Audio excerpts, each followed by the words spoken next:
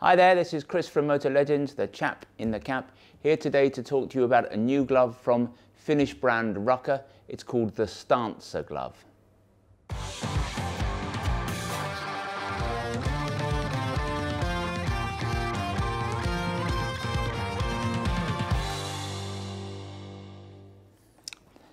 So this is the new for 2020 Stancer glove from Rukka.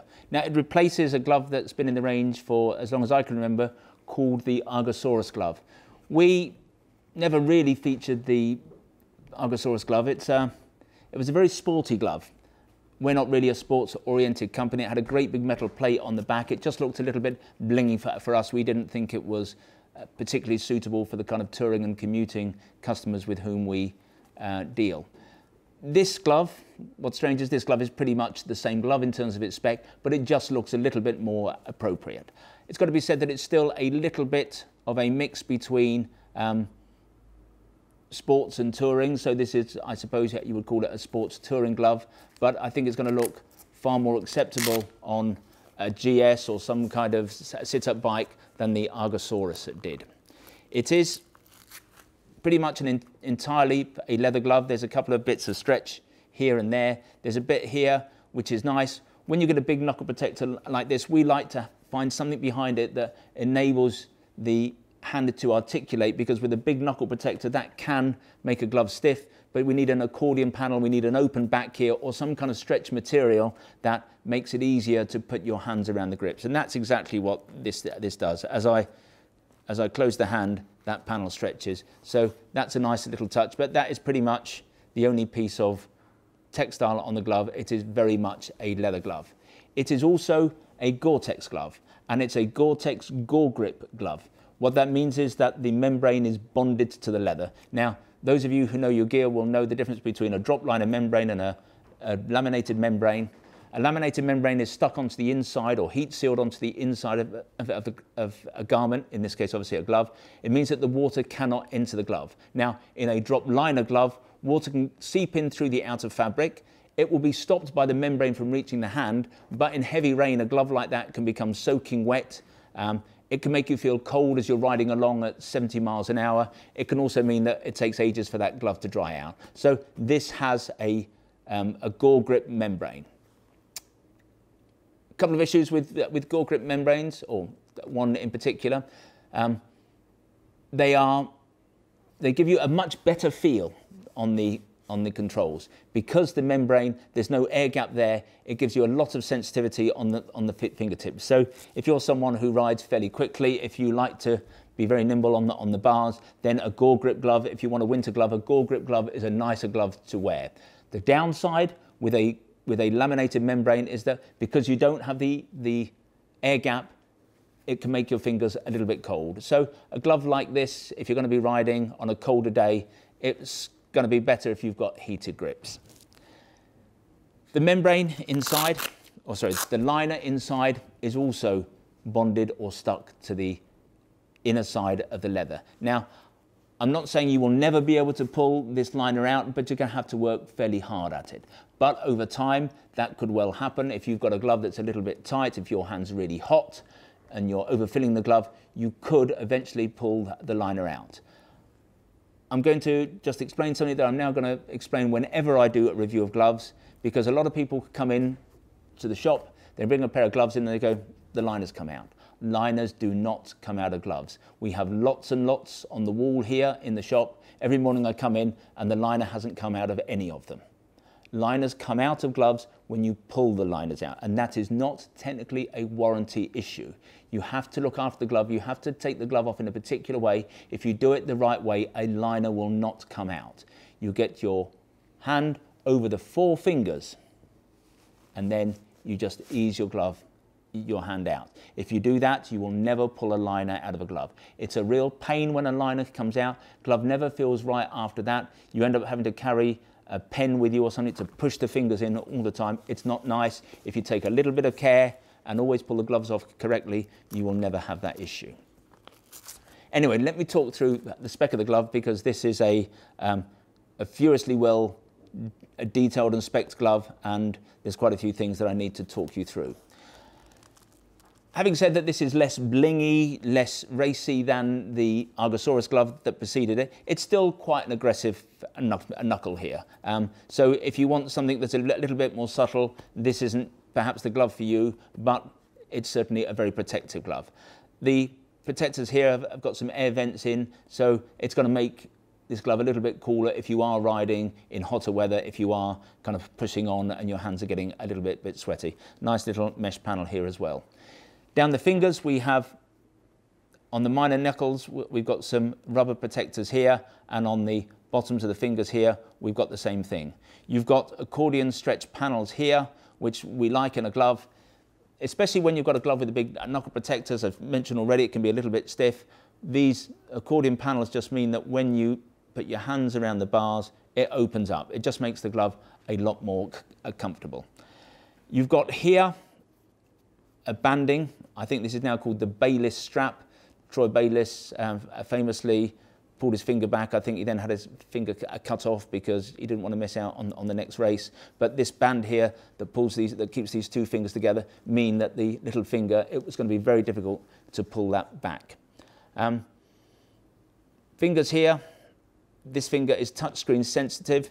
In this particular glove, I do not know why, because on most of the new gloves for 2020, they have a touchscreen sensitive finger and thumb, but for some reason the design of this glove did not allow that to happen. You have a touchscreen sensitive finger only. Now, that's fine with the sat nav, but if you're using an iPhone and want to be able to take a map and move it apart, you cannot do that with this glove. Nice little detail. This has externally sewn seams. I sometimes think that these seams don't look as nice, they don't look as slick, but when you take the seam and you sew it externally, it makes the glove a little bit more comfortable. And certainly this is a lovely glove to wear. It's a really comfortable glove. If I turn the glove over, great big piece of leather runs down the palm and down the side of the hand. So if you find yourself sliding down the road, you've got an extra layer there. You have a palm slider here. Palm slider is really important. When we go down, if we've got a second to think about it, the initial reaction, the instant reaction is to put your hands out. If your hand goes out on the road and it's a tarmac road, and it's pretty much, well, it's often going to be, that can cause your hand, if you're moving at speed, it can cause your hand to stick and it throws your arm out behind you. So a slider is meant to hit the road as it sounds and to slide on the road. So that's a nice, robust slider there. You've also got a bit of a soft cushion here over the scaphoid. You've got other little button protectors here on the outside of the thumb. You've got a visor wipe here. The Argosaurus had one, but it was not as soft as this. It was not as good as this, so that's a better visor wipe.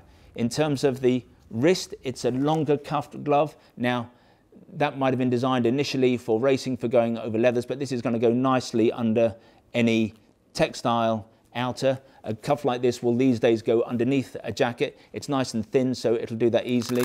You've got two Velcro adjusters, one on the cuff and one on the wrist, so this is a glove that is not going anywhere. So this is one heck of a glove. There's everything you could ever want on a glove. Rukka have thrown all their technology at this glove. Obviously, it's not a winter glove, but for 3-season riding, anytime from kind of April through to November, this is going to be as nice a glove as you could ever find.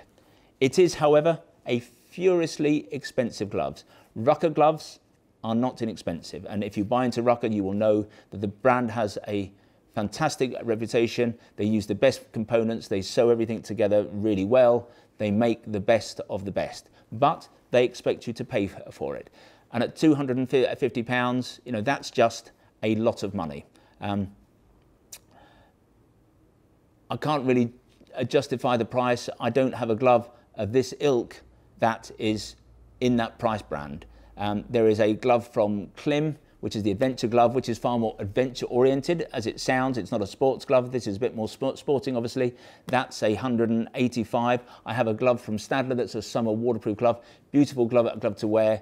Goatskin palm, that's £175. So it's difficult on a value for money basis to justify this glove, but I suppose that's always the case with Rukka. You're just buying into a brand that's expensive, that you know that you can always rely on. You also have to factor in the fact that you get a 2-year warranty with a Rukka glove. You don't get that with all gloves, and in any other glove, if you've got something that falls off, if the membrane starts to leak after 18 months, then you're in for a new pair of gloves.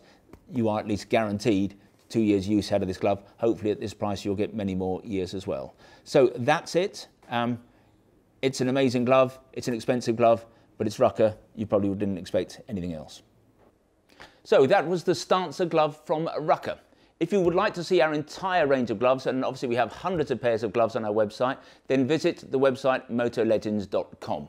If, however, you are particularly taken with this glove, you can go directly to the relevant page on the website.